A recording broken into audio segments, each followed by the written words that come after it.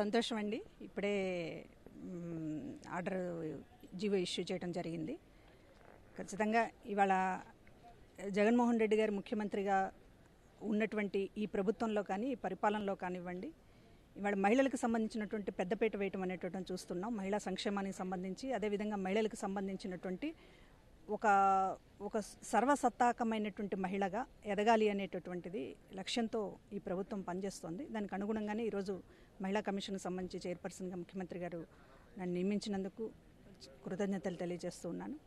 ఈరోజున రాష్ట్రానికి సంబంధించినటువంటి మహిళలకు సంబంధించినటువంటి ఒక రక్షణ బాధ్యతలో ఉండడం అనేటటువంటిది నాకు చాలా సంతోషకరమైనటువంటి విషయం.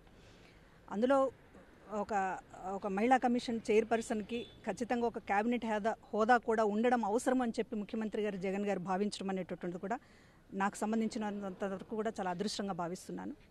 ఒక పూర్తి స్థాయిలో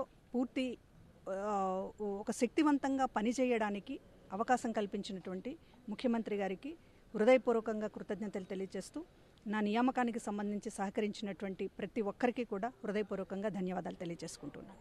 మహిళల హక్కుల పరిరక్షణ పైన ఎలా ముందుకెళ్ళబోతూ ఉన్నారు? గత ప్రభుత్వంలో మనం చూసాం, పూర్తిగా హక్కులు కాలరాసే విధంగా ఆ ప్రభుత్వం చేసింది. ఎట్లా మీరు దాన్ని ప్రస్తుతం ఇవాళ ఉన్నటువంటి పరిస్థితుల్లో మహిళలకు సంబంధించినటువంటి అనేక రకాలుగా ఆలోచించాల్సినటువంటి అవసరం ప్రభుత్వం మీద ఉంది, సమాజం మీద కూడా ఉంది.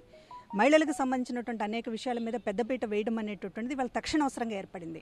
మహిళలకు సంబంధించినటువంటి వాళ్ళ హక్కులతో పాటుగా ఇవాళ మహిళలపైన జరుగుతున్నటువంటి దాడులు కానివ్వండి, హింస కానివ్వండి, అదేవిధంగా ఒక కుటుంబ వ్యవస్థ అనేటటువంటిది కూడా ఒక పటిష్టంగా ఉండడం అనేటటువంటిదిగా ఈరోజు మహిళలకు సంబంధించి ఒక రక్షణ అనేటటువంటిది అవకాశం ఏర్పడడానికి కుటుంబ వ్యవస్థ కూడా బలంగా ఉండాల్సిన అవసరం ఏర్పడింది.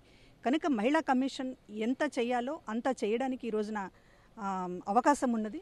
ఈ ప్రభుత్వం కూడా అంతకు అవకాశం కల్పిస్తుంది పూర్తి స్థాయిలో.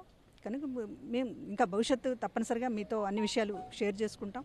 మహిళలకు సంబంధించి ఏమి చేయాలి అనేటటువంటిది ఈ రోజున ప్రభుత్వంలో ఉన్నటువంటి అందరితోటి, అదేవిధంగా మహిళా మంత్రులు ఉన్నారు, మహిళా ఎమ్మెల్యేలు ఉన్నారు, వీళ్ళందరి సహకారంతో ఖచ్చితంగా దీన్ని ఈ మహిళా కమిషన్ని ఒక పవర్ఫుల్ కమిషన్గా ఆంధ్రప్రదేశ్లో చేసి చూపిస్తామనేటటువంటిది మాత్రం నేను చెప్పగలను.